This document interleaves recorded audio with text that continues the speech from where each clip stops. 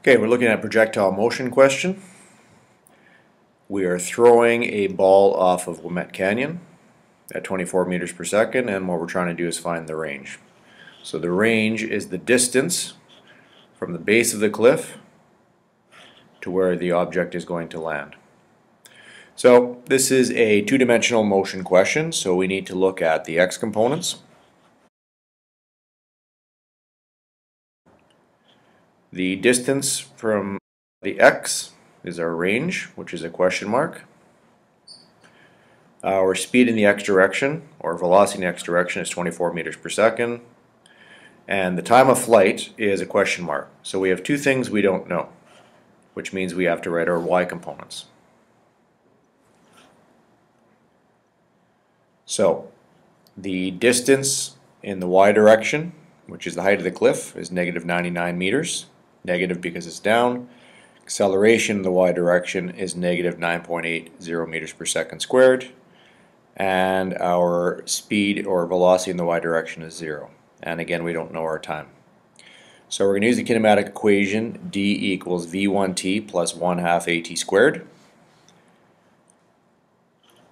D is negative 99. Now if we look right here, the initial speed in the y direction is a 0. So we can put a 0 plus 1/2, acceleration is negative 9.8, times t squared.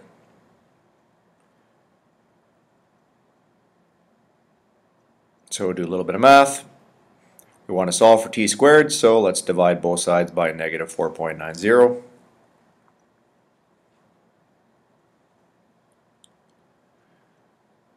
T squared is 20.20. Take the square root of both sides, which means the time of flight, 4.49 seconds. That's how long the ball will be in the air. Now that we have that time of flight, we can go back up to our x components, which are right here, and we now know the time is 4.49 seconds. Because it is uniform motion, we can just use a d equals vt relation. So dx is 24 meters per second times the time of flight, which is 4.49 seconds.